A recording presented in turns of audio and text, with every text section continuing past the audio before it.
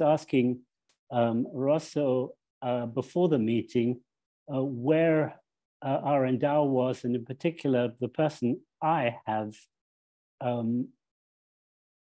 intuited as founder of it, although RnDAO doesn't believe that there is a single founder, that there are co-founders, but I intuited that it's probably Daniel in my reference system, and asking where RnDAO is right now, and heard about a potential collaboration. And I asked Rosso, well, what's the purpose from RnDAO's and Daniel's view? And purpose, one of the main things I got was to be receiving funds or money. And I was just starting to explain that I've researched the relationship to money for 40 years and come to the point where I recognized that how one relates to money affects everything in life, actually, including the choices that one makes in terms of work, family, and in the workplace, how the workplace is set up, and just about everything in life, in fact. And with this realization, I tried to find some information for myself on how to understand what was happening in my relationship to money. This is 40 years ago. Not being able to find that anybody had yet researched it, I did the research, the original research process myself.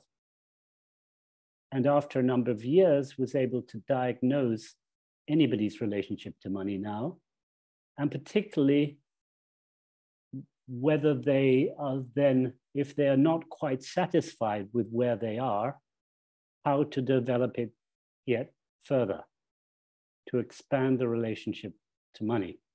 So I call this work the money work, and have an ecosystem of people who have taken part in this of several thousand, and a practitioners community that are trained in doing this work with other people of 100 or more practitioners at the moment in different countries.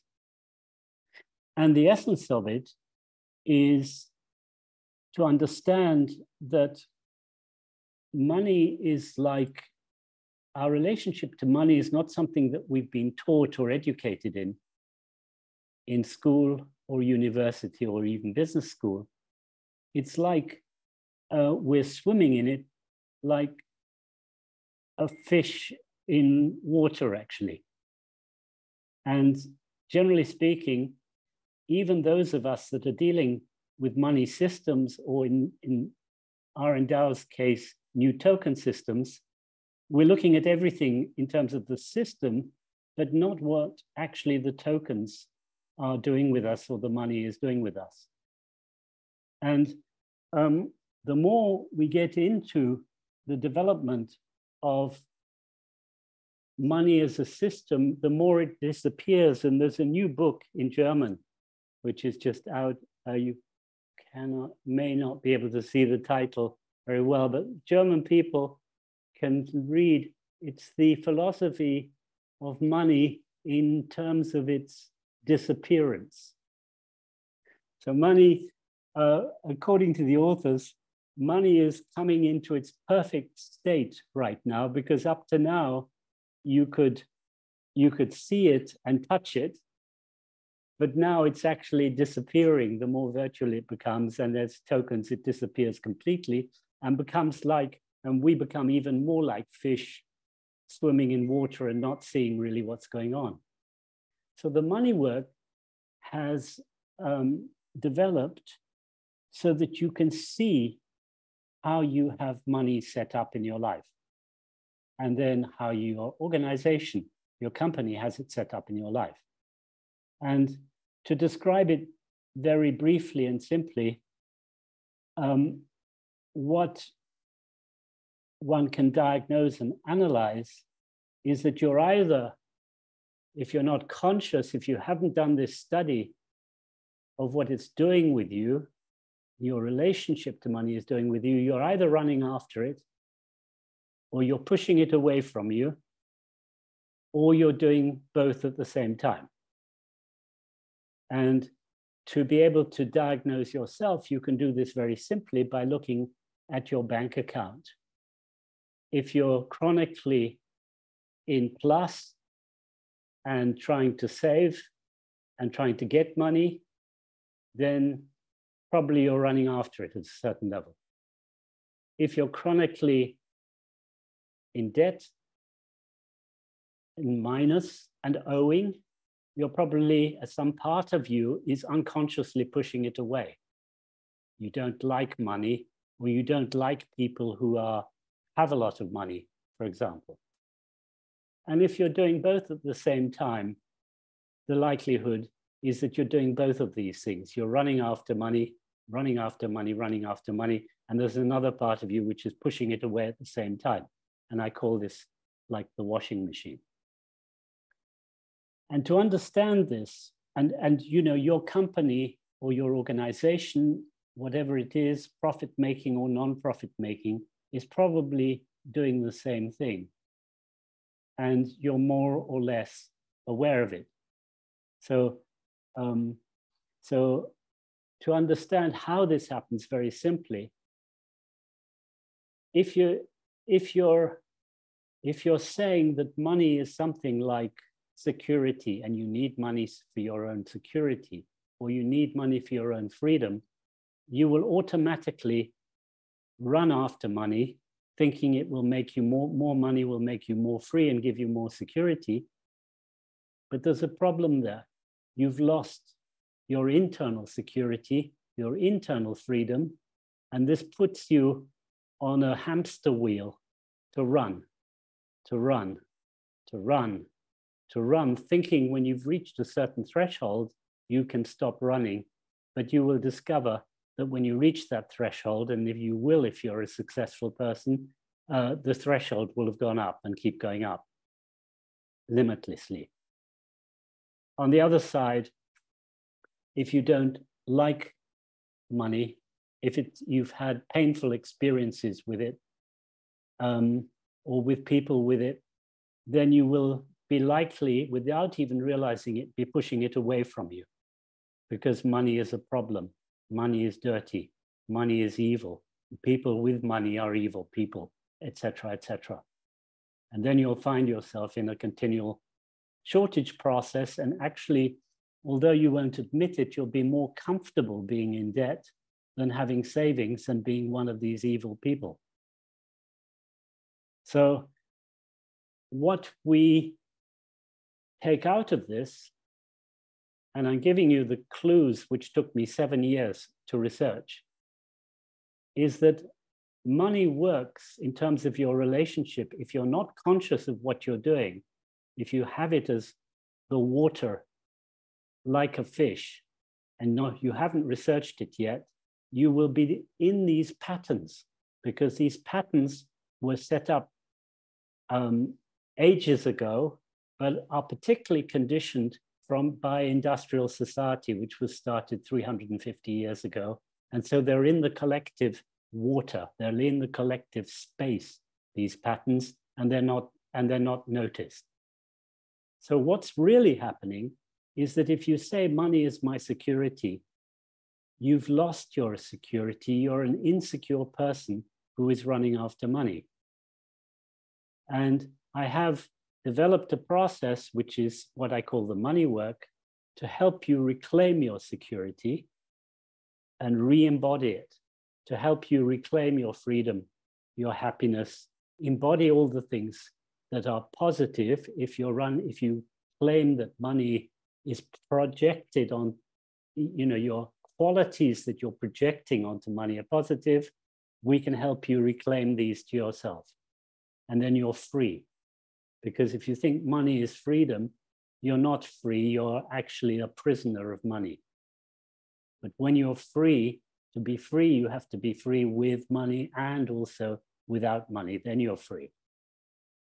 On the other side, if money is dirty and evil, we help, or is violent or something like that with you, we have to reclaim these qualities also. And I call these things that we don't like reclaiming qualities also, because there are times when these things are really necessary. It's necessary to be heavy at times if we feel money is heavy. It's even necessary at times to be angry and violent. It's really helpful, particularly if we're dealing with angry and violent people. We may not know how to protect ourselves well, but we will, if we reclaim these what we think of as negative aspects to ourselves, we're very much more equipped for life.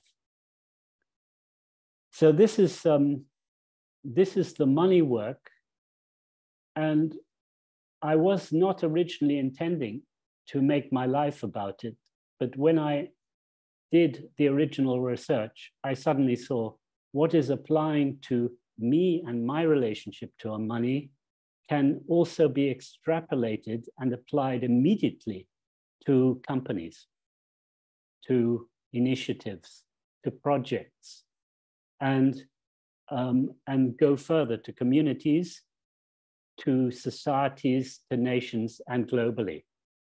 And so what comes out of this, and this is why I invite people very strongly to look at their relationship to money, is that without this being done, and unfortunately it's not being done with, for example, yet with the IDGs, it's left out. The whole relationship to money is not included yet there. We will not be able to realize the very, very good things that we have with good intentions without looking deeply into our relationship with money. It's no coincidence that this is a taboo subject in virtually every nation, because within the relationship to money, we have the most deeply locked, what Carl Gustav Jung called the shadow. It's in the relationship to money. So what we're dealing with here is very deep shadow work. And without dealing with this shadow, we find that money, whether we're running after it or we're pushing it away, gets in the way of what we want to realize. And so, you know, for an organization, let's take your organization, RnDAO, my very strong recommendation would be that the members, no matter in what position they are, look into their relationship to money, starting from a founder or a group of founders downwards, because this will be absolutely essential for the realization of the nice values, the realization of the nice visions, etc., that you have. And this applies to everybody and anybody who may be listening to this video, acknowledging that there's a timing aspect here. You might not feel ripe for this yet. It needs a certain level of consciousness and inner work already in advance to be willing to take this step. Because if you feel into it now, try and feel into your relationship to money now, if you're watching this, and imagine that you would be sharing what you do with money with, let's say, a group of friends or a group of strangers even, and feel, would you really be willing to share this? Would you really be willing to talk about how much you've got in your bank account? Do you talk about this within, you know, within your circles? How transparent are you? What do you feel about it? Do you feel proud of your relationship? Do you feel shameful about your relationship? Look at your family, look at your parents, etc., etc. How, you know, what is the ecosystem of thinking that you have around your relationship to money, and what is this doing with you? What is it doing with your partnership, your marriage? How are you treating your children related to this, their schooling, etc., etc., etc. This goes deep, this goes far. And my suggestion is that without just starting to look at yourself with this, it's very, very, very difficult to realize your beautiful goals in life, your calling ultimately. So that's the money work. I will just very briefly touch on source work too. So the source work came to me quite a lot later after I'd started the money work, because from background, I'm a businessman, and I was really interested to find out how we as business people realize our intentions, our goals and intentions. And to cut it short, I found out that we all do the same things. And researched with more than hundreds of entrepreneurs to refine a description of what we all do when we realize our projects and dreams. And came to a number of principles around this. One of the principles, and in a setup like RnDAO, it's considered very controversial, but the first one I came up with, the first of 26 source principles, so I may only mention this one, is that in every initiative, every project, every enterprise, there is one founder. And where it is considered that there is more than one founder, I and my practitioners are finding enterprises with, at some point, conflict and confusion. And we are, at the moment, doing more and more work helping founders sort out such situations where they consider there have been co-founders. So if you're in this room and thinking of starting something, you're in a better position than most to follow the source principles. Because if you've already started with co-founders, it's much more difficult afterwards to make the correction when you discover it's really necessary to do so in order to make your projects really realize. So the source work is actually the collective work that RnDAO would like in action. And it's collective work, starting with one founder, and then having a second person come on board, third person on board, fourth person, up to tens, hundreds, and thousands of people, and how we organize ourselves when we want to realize a project.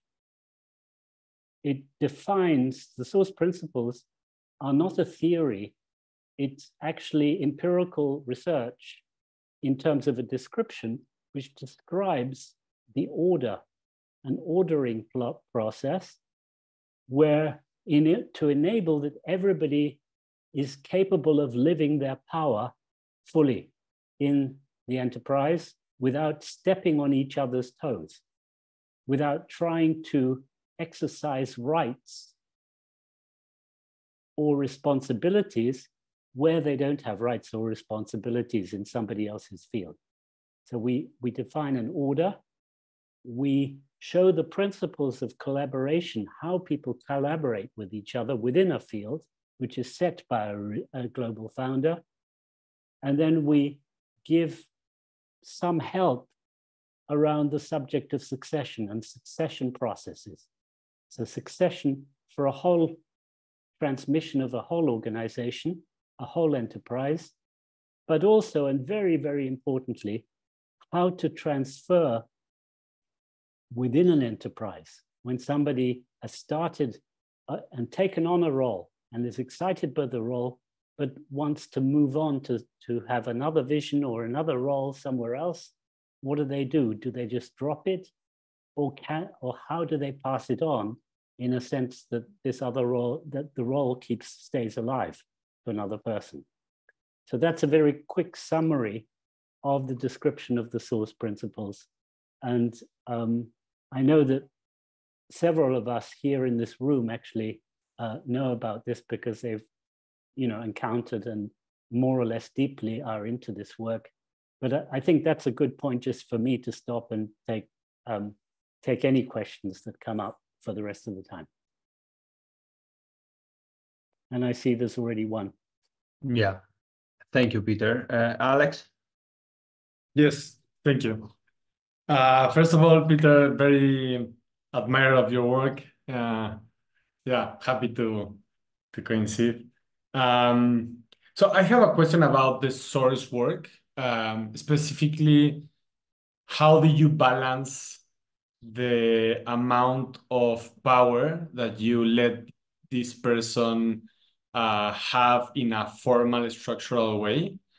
So just to give like a quick intro, so I've noticed that in both cases, in both extremes, both a group where the source doesn't acknowledge that he or she is the source, and or a group where the source acknowledges so much that it seems that he or she can take decisions just because of that. So I understand there must be a balance. And my hypothesis is that maybe trying to, considering that this is not an operational role, but something that is like living in a different layer, I guess we should avoid giving more structural authority to a person who already is a source. We're talking here, the substrate of what you're talking about is power. The source person, I ask everybody looking whether you like the idea or not, just to put on like spectacles for the moment, because we will look at and assume that there is one founder in the example we're looking at, and there are other people, many other people, but there's one founder who started the enterprise from nothing. So we're calling that person the global source of the founder. And your question is around the power that this person has related to all the other people. So I like to define power as the ability to act. And actually, what we want is that everybody in the field, all the people, have the ability to act. The question is, on what and when?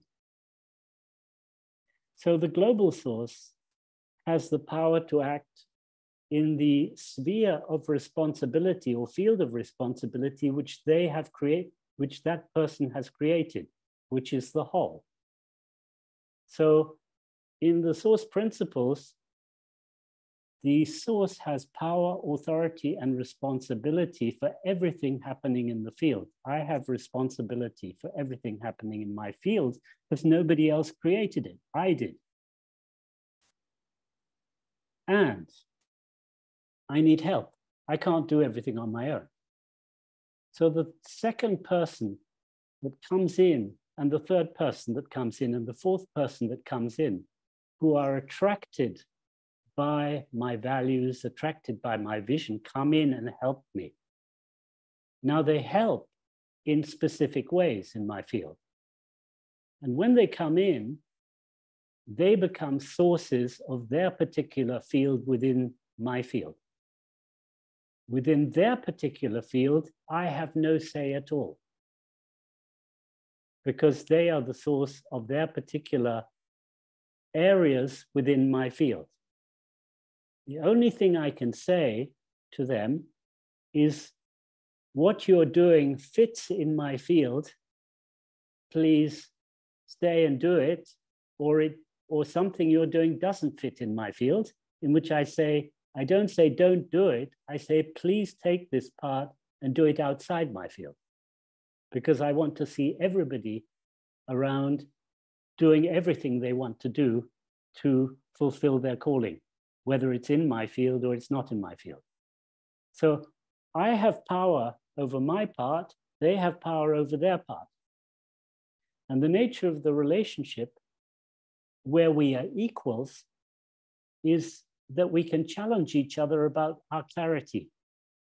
So I allow my specific or subsources to challenge me. If I take a decision in my part and they feel I'm not clear, I'm very happy that they come to me and challenge me, because I don't want to take any decision where I'm not clear. So they have equal power with me in that level. But equally, I have power, and everybody in my field has power to challenge everybody else around the subject of clarity.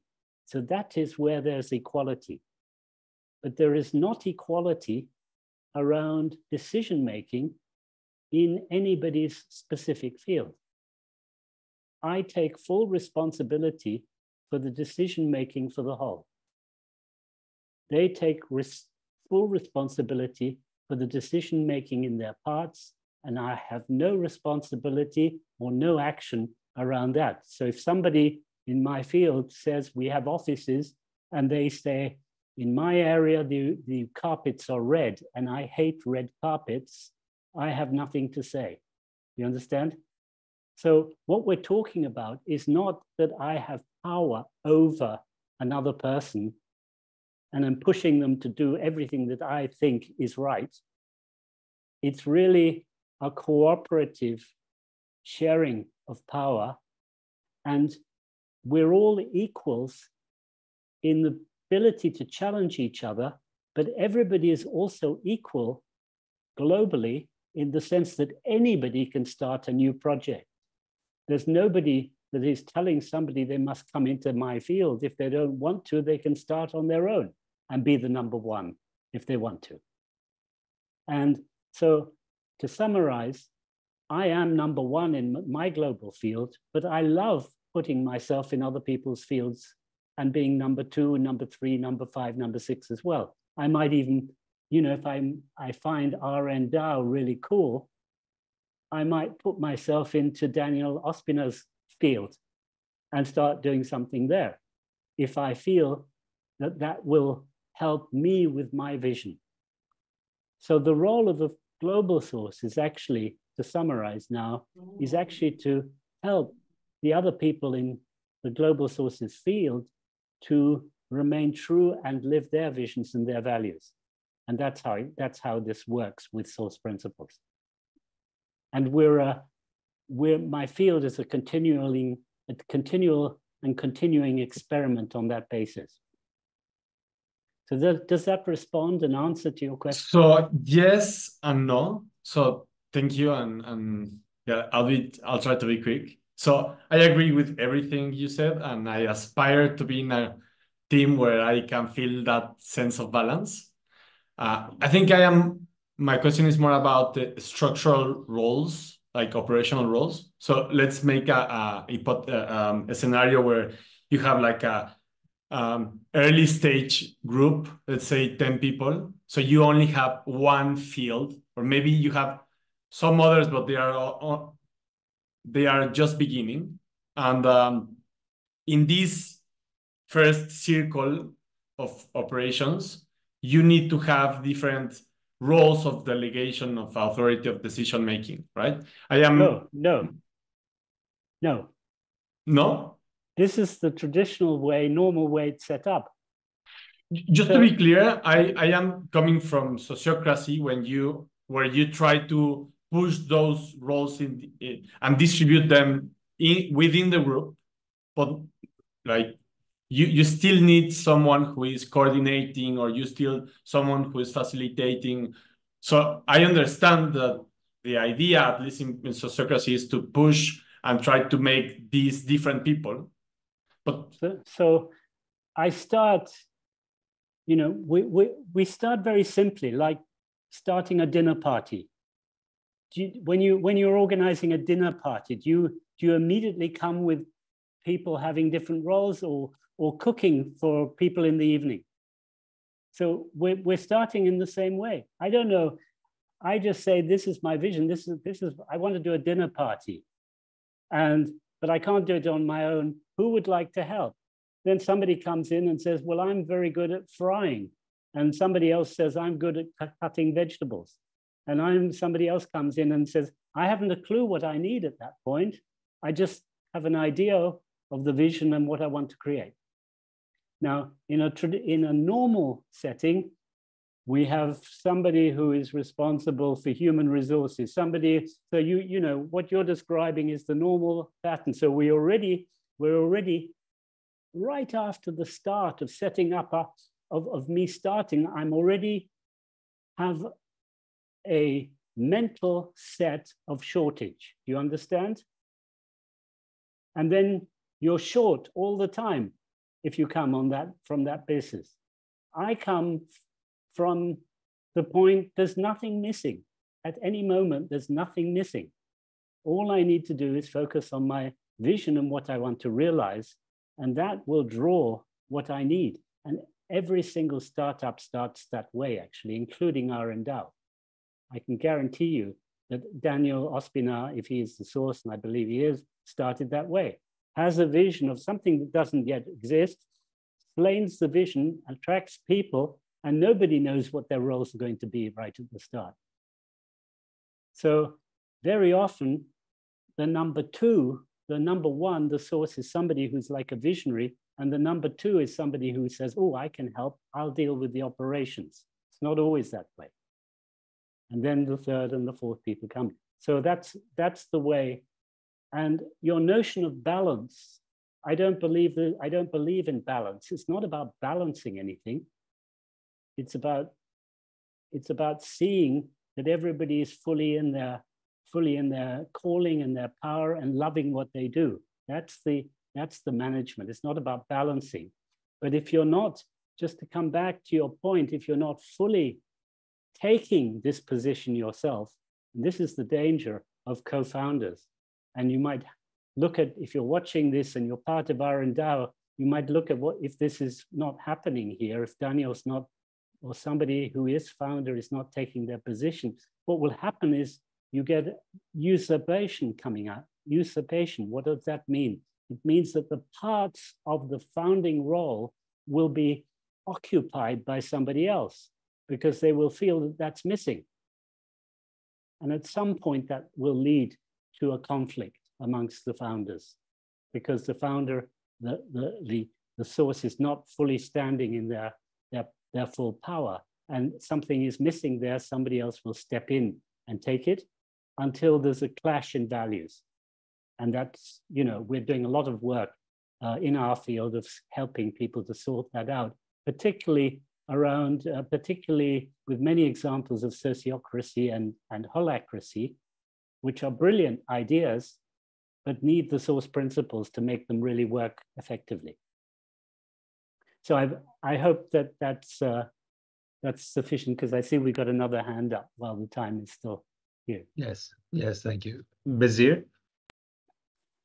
Thank you, Peter. We are trying to explore the outer space, the interstellar, but I think our human mind, the human dimension, the society has so much more things to discover. And thank you for all your discoveries. So bless you. My question is about how do you get the momentum, number one, meaning when it rains, it pours, that kind of an acceleration. And second question, just what are some of the best cases that you absolutely love? So, you know, you're spreading these wonderful seeds and you're certainly cultivating, motivating, and encouraging and maintaining your mentorship. So as in progression, what are some of your best cases? Thank you. So can you repeat the first question again? So the first question is, how do you get the momentum? Like, you know, what do you mean by that exactly? By once you initiate the action, is there a way to accelerate it beyond the normal targets, or how do you get to achieve breakthroughs in the launch or in the progression? Or how do you catapult? I'm not sure I do. Then next question, please. Your best cases. I mean, if you're looking at acceleration, what I called the reclamation work and explained before is an accelerator of human personal development. So very often, the problem we come up with in systems and developing our organizations is we meet resistance. So if you're looking for acceleration where you meet resistance, the reclamation work is very effective. So we can ask the person, you know, we can notice the resistance and we can see what they are projecting, find out what they're projecting. And when we get them, ask them, and if we're successful in getting them to reclaim that, what they're projecting, then it smooths the way forward. And that can be done very quickly. It sometimes takes time, but people don't necessarily need to go into deep therapy or have, you know, year-long coaching for that. We can do it sometimes in minutes. So that's an accelerator if you're looking for an accelerator. Reclamation it is, sir. Yeah. In terms of examples, one of the examples I will give where they're a company that is working here in Switzerland, where I live, working with Source and with Moneywork to a degree, reclamation work to a degree. I don't claim any perfection at all because we're always in a moving, dynamic, experimental moving forward. But one of the most advanced companies is called For You and Your Customers here, who have taken on pretty well the Source principles, are using very unusual for most normal companies ideas of expansion. For example, have a maximum, when they have a branch of 30 people, they don't expand anymore. They look at who would want to open a new branch, and they go wherever there is somebody ripe enough to open a new branch, to open it and expand, for example. So they're working in that way with Source principles, like in a very cellular, natural way, like nature. And in fact, the Source principles, in my view, are like a mirror of nature. We're trying to mirror here how nature works in terms of the result being actually what so many initiatives want in terms of a working collective. And there's a paradox here, because to get the working collective, you need the individuality of every single plant, every single worm, every single ant. You know, we're not trying to pretend that we're all the same. We're encouraging the individuality, and at a certain moment of emergence, there is a sense of collectivity. But it doesn't come from saying we're collective to start off with and having some ideological view of collectivity, which we're looking to manufacture. Is that... Thank you very much. Very enlightening. Thank you. Truly in-depth.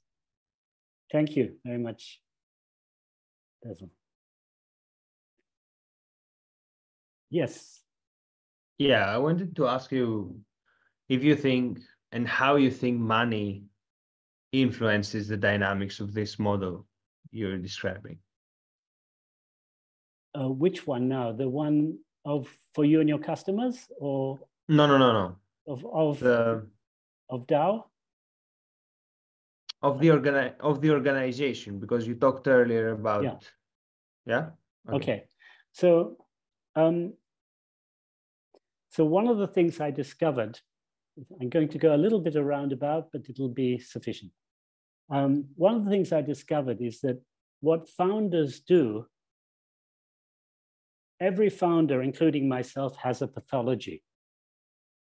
And I use the word pathology consciously. What I'm really saying is, has some things they've still got to develop. But I like to use the word pathology because it's so clear. So every founder attracts people with the same pathology, and at the same time, the polarity of that, the opposite of that quality or pathology. And so the founder's pathology will be driving the whole organization, actually. So in other words, let's say that, for example, that Daniel has two things. And I hope he's watching this because he can answer this if it's true or not. Let's say that on one side, Daniel... Sorry. Yeah? Yeah, Daniel is here, by the way. Oh, hi, Daniel. So you can answer this. Hey, Peter. Welcome. So if Daniel, if you, for example, and I'm grateful you're here.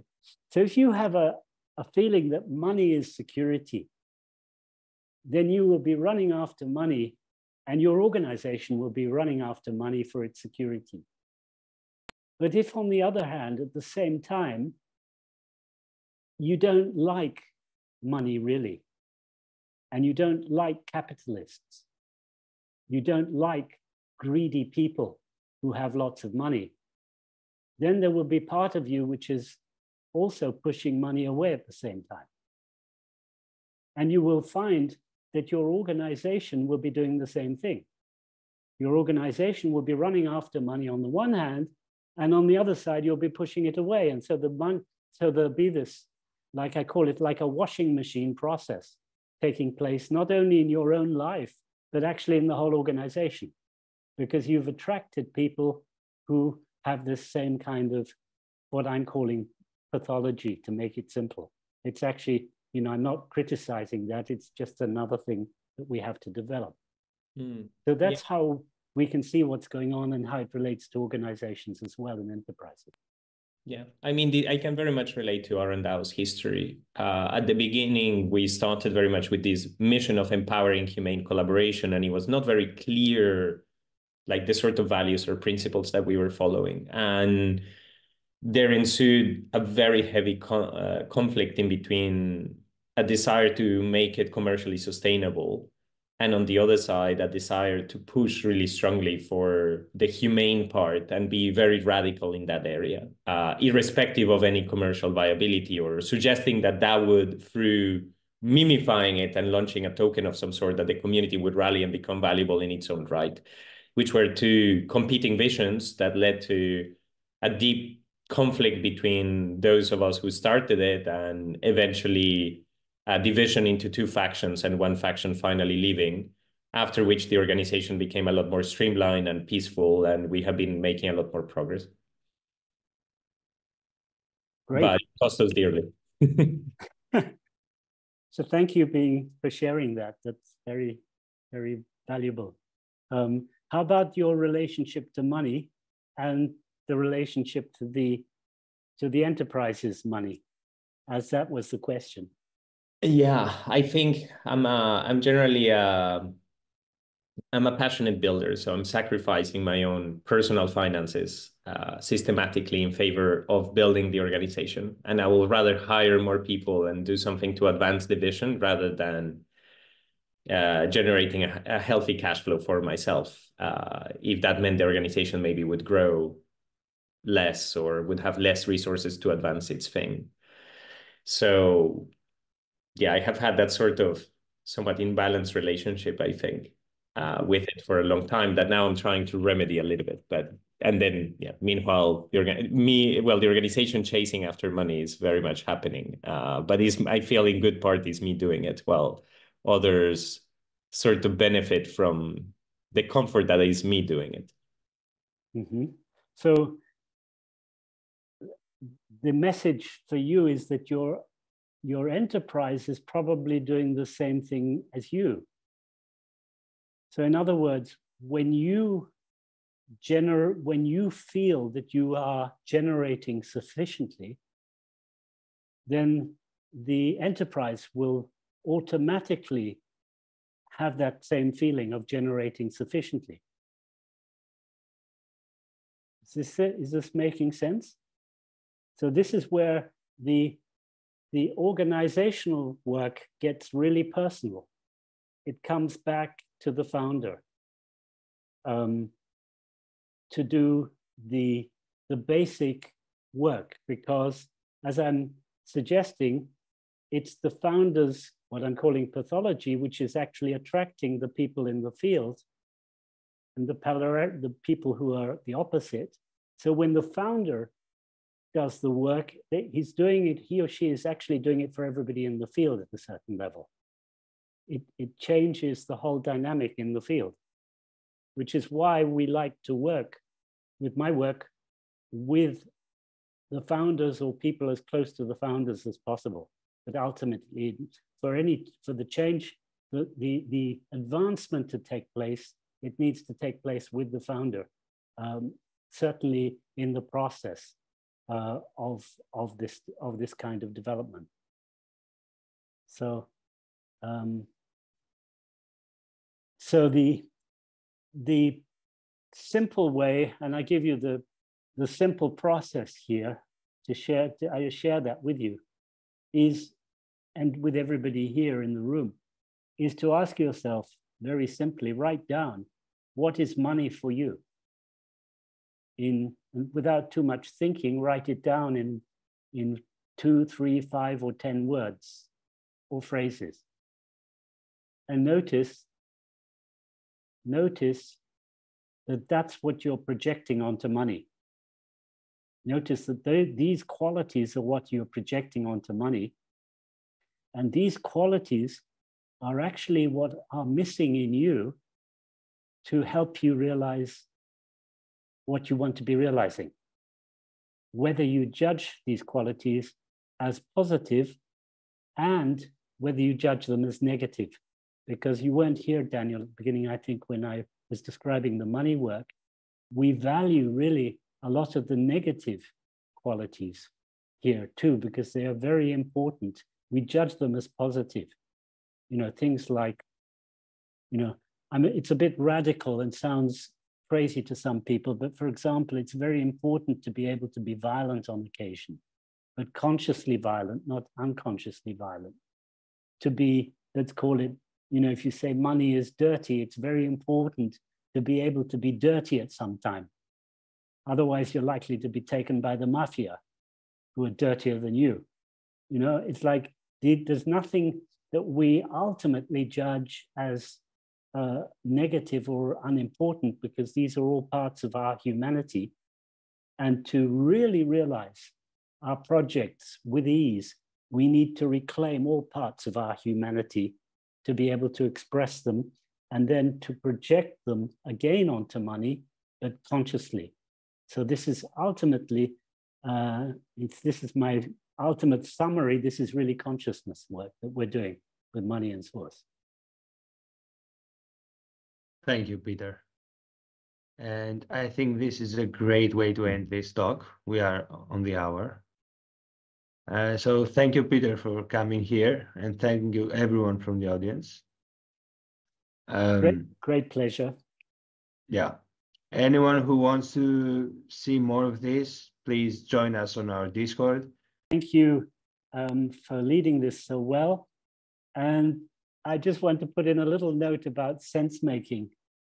A quotation I heard last week from Daniel Schmachtenberger, and some of you may know, who said, "You can't do sense making without sensing."